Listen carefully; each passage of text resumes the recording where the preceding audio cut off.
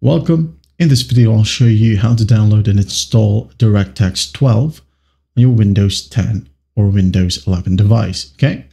So first up, go ahead and open up your favorite browser. Now in here in the URL box, just type in DirectX like so and hit on enter.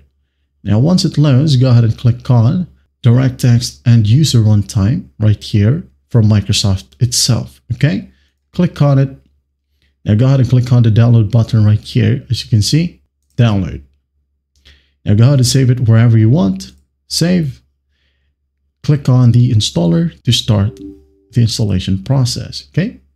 Now in here, just hit on I accept the agreement. Hit on next. Disable all bloatwares right here. Hit on next. And then it says here initializing. Just wait for it. Now, while this one loads, I'm just going to give you a heads up, okay?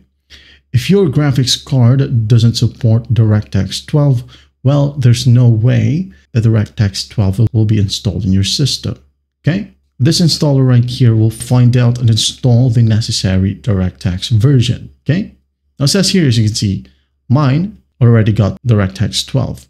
That's why it says here, the setup has determined that the newer or equivalent version of DirectX has been installed already. No installation is necessary. I'm just going to hit on finish. Yours might be different. You'll be able to see finish without that prompt. It will say maybe thank you or congratulations.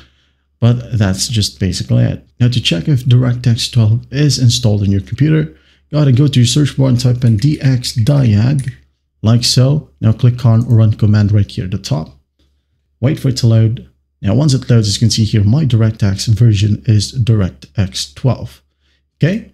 That's how you download and install DirectX 12 in your Windows 10 or 11 device. Well, I hope this video helps and I'll see you in the next one.